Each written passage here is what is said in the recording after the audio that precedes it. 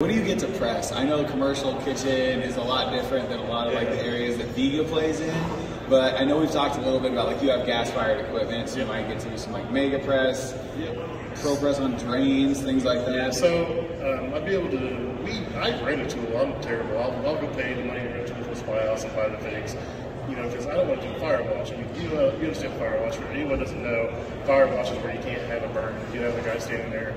I mean, I've heard some as far as like 24 hours. You're going to pay 3 guys to stand there 8 hours for nothing. So, you know, it speeds up the job. It's safer. It looks better. I mean, I don't solder enough to make it look all nice and pretty.